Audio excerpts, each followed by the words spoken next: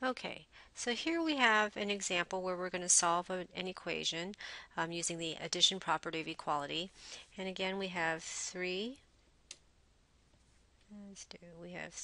plus y equals 2.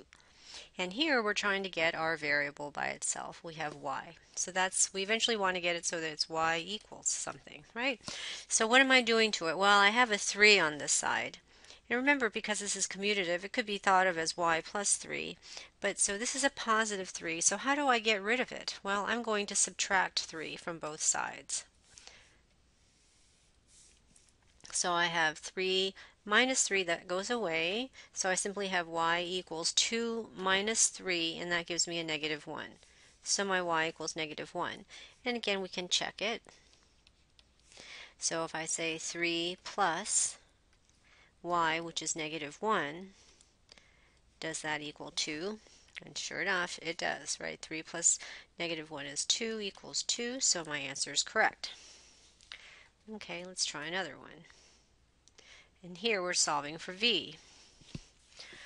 My equation is negative 5 equals v plus 6. So again, I want to get my v by itself. So what do? I'm adding 6 to it, right? So not adding, I want to subtract 6 from it. So I subtract 6. What I do to one side of the equal sign, right, I have to do to the other side of the equal sign.